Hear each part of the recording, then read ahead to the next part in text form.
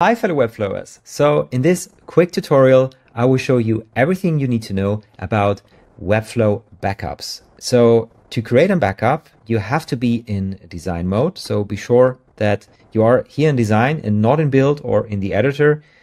And once you are in the design mode, you can click on this little cog icon here. And here you can see the backups.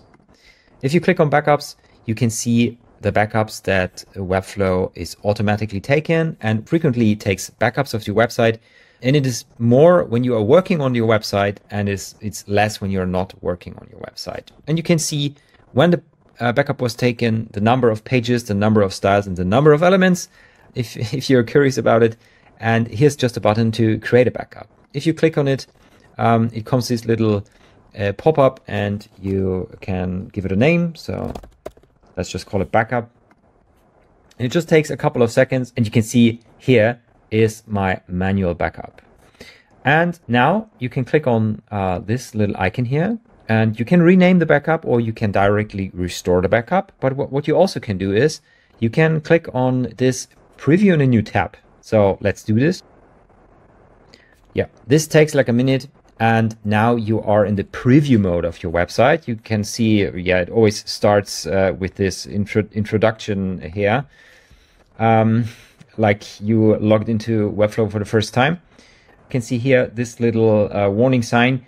Changes will not be saved in read-only mode. Yeah, you can go through all the pages. You can click on elements. So you can do everything you can do on a Webflow website, but you can't make changes. And if you close this tab, you can restore this backup just by clicking on this one and click here, restore backup. Yeah, it gives you some warning. Restoring may disable your secondary locals. You will need to re-enable them before publishing your site. I will show you just in a minute what that means. So click on restore.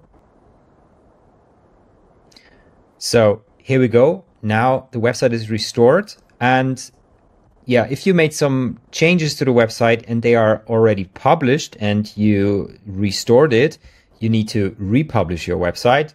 So the restored backup is also live on your website. Yeah. So let's get to the local thing. The warning we got, you have to go to the locals. And if you have an local enabled, I didn't have it enabled before, but then you have to go here and you have to enable publishing to this subdirectory. You have to click this on it again. Now you can see here it's enabled. Click save and publish your website again. So that's all you need to know about backups in Webflow. I hope this video helped you, and I see you in the next video.